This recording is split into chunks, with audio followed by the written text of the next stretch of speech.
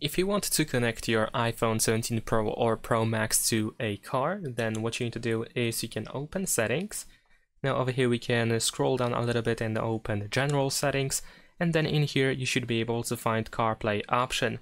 Now if your car supports wireless CarPlay, then you should be able to open the CarPlay option in your car, and then in this menu you should be able to see the list of available cars. So of course this includes your car.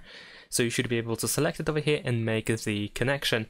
However, in some cases, of course, you might also need to go to Bluetooth instead and try to find your car in the list of Bluetooth devices.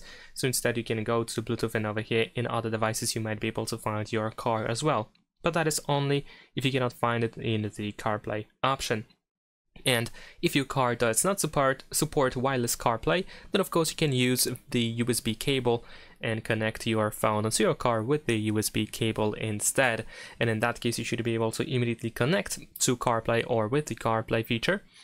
And in some other cases, if you do have wireless CarPlay but you had to use the cable, then most of the time afterwards, once you go to your car the second time with your phone, you will not have to use the cable anymore to stay connected. And that's pretty much it. Thanks for watching, leave a like and subscribe.